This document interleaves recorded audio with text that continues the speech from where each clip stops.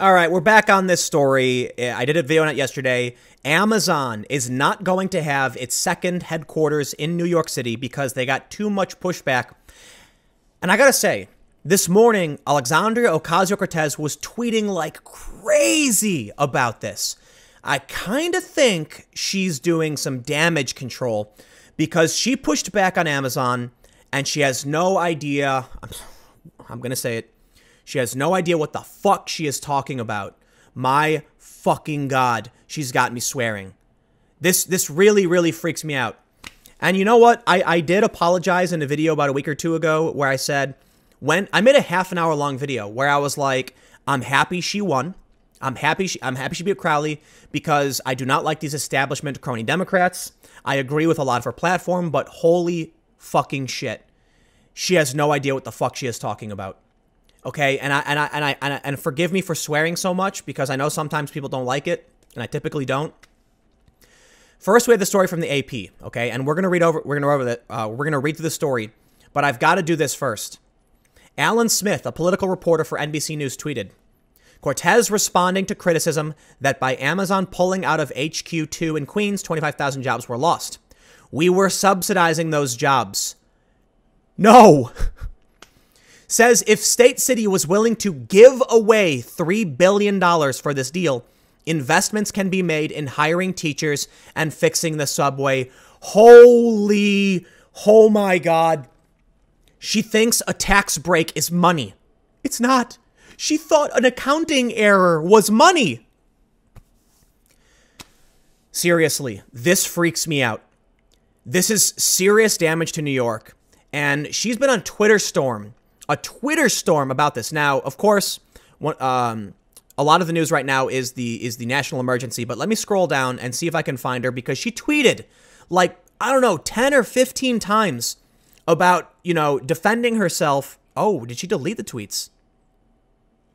So she's got a bunch. Yeah, it looks like she may have deleted some of these tweets. I don't know. Maybe I'm wrong. Maybe I just don't have them pulled up.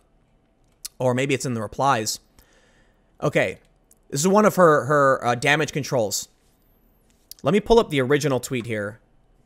So this is from Anthony Atamanuik. He says, I'm also amazed that this Amazon pullout is now being placed on AOC on MSNBC. Somehow this one person, not the governor or mayor, not the terrible Amazon deal. Apparently, it's all the fault of a freshman congressperson. She responded, I'm laughing at this. Amazon was not coming to my congressional district and no concentrated outreach to us that I'm aware of yet. With no effort, I defeated the richest man in the world. Doesn't add up. Story that's not being told. The local community organized to reject it. The deal wasn't a simple tax break. It was $3 billion. When the community wanted to negotiate, Amazon said all or nothing. They bailed when they didn't get 100% of what they wanted. Google came into NYC just fine. This seems to me like damage control. She says she's saying it wasn't me. I didn't do anything. But what did she tweet the other day? Let me see if we can pull this up quickly. First of all, she's ragging on Amazon for paying no taxes, which is an issue. Like Amazon should definitely be paying taxes, but I understand it's a complicated issue. She's got a bunch of retweets on this. She retweeted this guy that I read, Alan Smith. But this is what she tweeted just the other day. Anything is possible. Today was the day a group of dedicated, everyday New Yorkers and their neighbors defeated Amazon's corporate greed, its worker exploitation, and the power of the richest man in the world. Seema Modi says, I think you need to figure out how to uphold standards, fight for small businesses while not discouraging large companies from seeing NYC as a good destination. She said, plenty of companies moved to NYC without needing an unprecedented $3 billion tax giveaway. This is not a tax giveaway. She's misleading. She actually thinks, she said, investments can be made in hiring teachers and fixing the subway. Oh my God. Let me explain this. I think most of you watching this understand how this works. If Amazon comes into New York City and they're offered a $3 billion tax abatement, that means if Amazon generates $10 billion in tax revenue, they only pay $7 billion. So yes, the city would not get that $3 billion. They would get 7. Now they get nothing. New York desperately needs money to fix the subways. Cortez, holy shit, man. She actually thinks She said when they announced there was $21 trillion, I think it was 21 trillion, is it trillion? In an accounting error, meaning someone could just put the wrong number on a sheet of paper. That's an error. She said the money could be used to fund universal health care or something to that effect. No, accounting errors are not money. Tax breaks are not money. These people don't understand how economics works. Let me give you another, I've said this a bunch of times, but a simple explanation of taxes. Did you know, if you lower taxes, okay, you may actually increase tax revenue? People don't seem to get this. Kamala Harris said tax refunds are down. This means people are paying more in taxes. No, it means that the withholding was less because taxes are down. They really don't get this. Let's read the story. This stuff's freaking me out, man. What is happening to the Democrats? Wow, from the AP. Captivated by a handful of liberal superstars, they are venturing where the party has long feared to tread. Steep taxes on the rich, abolishing an immigration enforcement agency, proposing economic transformation to combat climate change, gleefully waving goodbye to a big business and its jobs. On Thursday, newly elected Rep. Ocasio-Cortez led a chorus of cheers as Amazon announced it was abandoning plans to build a sought-after headquarters in New York City. Activists berated the online giant for a $3 billion package of tax breaks. She said the city could better invest in hiring teachers or fixing the subway, but a tax break isn't money. It's a discount. Oh my God. If Amazon generated $50 billion in taxable revenue, they just have to... This is not the Democratic Party of yesteryear or even last year. The Amazon New York fight is an illustration of how power is moving to the left, said Ben Wickler of the liberal group Move On. One of the world's most powerful organizations doesn't want to pick a fight with progressive activists. As the liberal flank celebrates its sudden ascendance in the party, energized by the new House freshman pushing the party toward bold policy solutions, others wonder if the Democrats are veering so far left, they're about to fall off a cliff. Matt Bennett, vice president of Third Way, a center-left think tank, said the leftward drift could be trouble if Democrats aren't offering a vision of the country that speaks to ordinary voters ahead of the 2020 presidential election. Bashing Amazon will get you cheers in precincts in the left and online, but that seems bananas to most people who think it would be good to work at a job that pays well. The risk is that eventual nominee goes too far during the primary process and becomes hard to support for a lot of people who might be interested in getting rid of Donald Trump.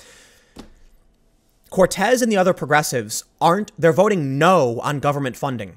If you're mad at Trump because he vetoed the government spending bill when Democrats and Republicans come together, listen, there is a faction of Democrats who are voting no on government funding, which will result in a government shutdown because they want to abolish ICE.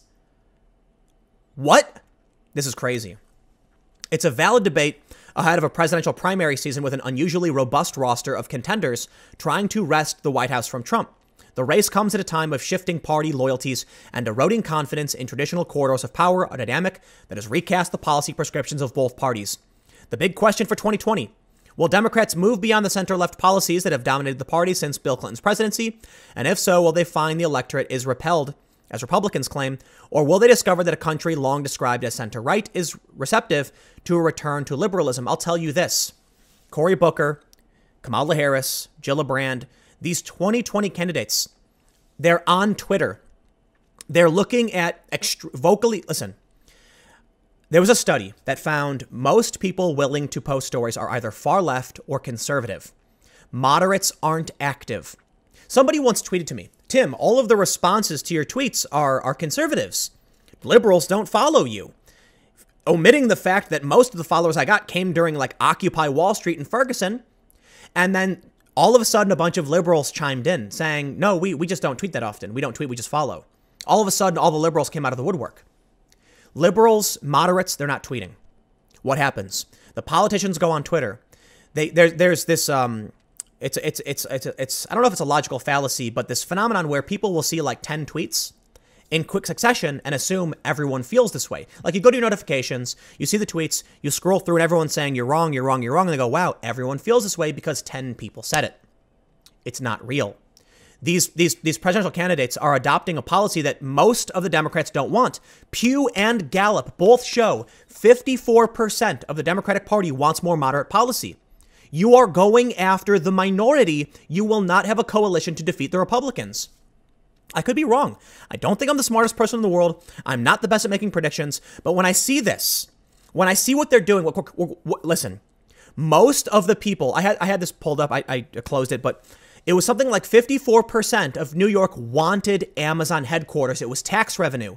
That money could have gone to fixing the subways. It was 25,000 good paying jobs with an average of $150,000 per year. A lot of people pointed out they were relocating people to New York. Doesn't matter. It's not about giving jobs to New Yorkers, which would be better.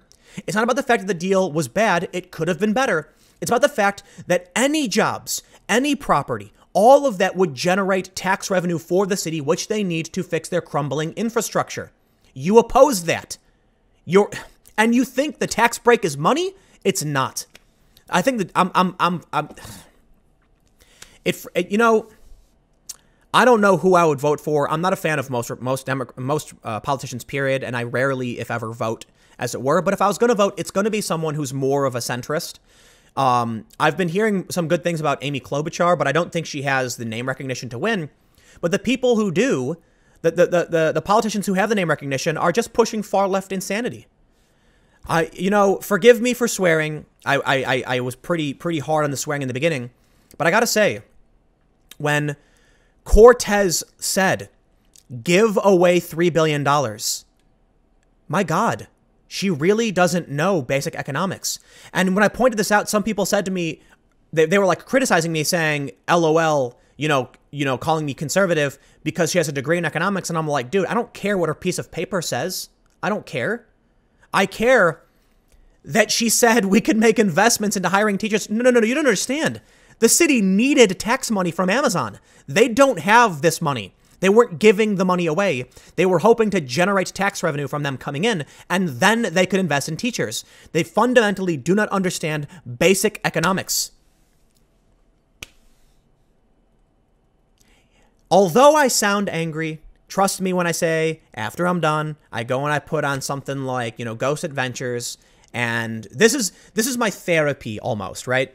It might seem like I'm often angry when seeing these crazy stories, but the reality is this is just me venting, and it's 10 minutes, it's one video, and it's fine. Ultimately, I think AOC might actually lose. I think she might get outed in 2020 because of her incessant, she just doesn't know what she's doing, man. She really doesn't. She's saying too many insane things, and I think this was bad for her. Really bad. Really, really bad. People are gonna be pissed. Anyway. Thanks for hanging out. I'll see you guys tomorrow on this channel at 10 a.m. And don't forget, if you made it this far, Subverse. We've got a bunch of videos coming up. We're really ramping things up. It's going to be much more professional. And we just did a video with Dr. Deborah So that I'm shocked. It's got 30,000 views. And this channel, it's a new channel. It's got like 16,000 subs. So this is fantastic. Really appreciate all of the support from everybody. Check it out, youtube.com/subverse videos. I'll see you all tomorrow.